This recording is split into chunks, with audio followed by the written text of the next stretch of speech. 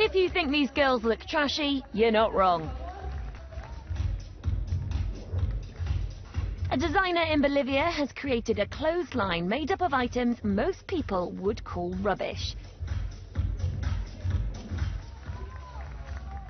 Mari Mercado showed off her latest collection at La Paz Fashion Show, which uses recycled materials like papier-mâché, industrial wipes and even sawdust.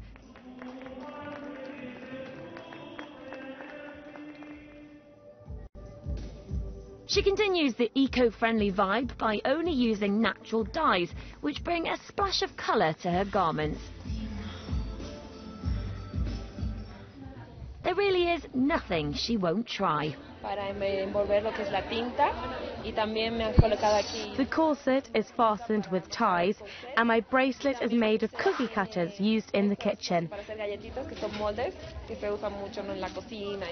And my earrings are also made of stampy plastic. And while many of the outfits looked super glam, a few reminded us that there are some things which should be left in the bin.